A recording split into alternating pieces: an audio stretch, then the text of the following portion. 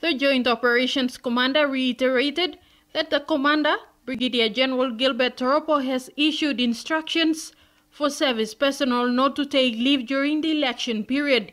He says an exception is given to those already on holiday, and members who are taking part in election-related activities will be made known to police. And those caught engaging in illegal activities will face the full force of the law and the disciplinary action.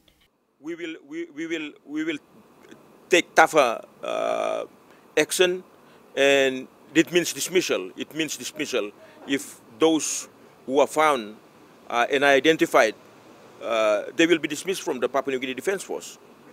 If it's criminal in nature, they will be referred to the Royal Papua New Guinea Constabulary for criminal charges to be laid, and that's the message that has been directed by the commander to convey to all troops. Rebecca Passingan, NBC National News, Putmos.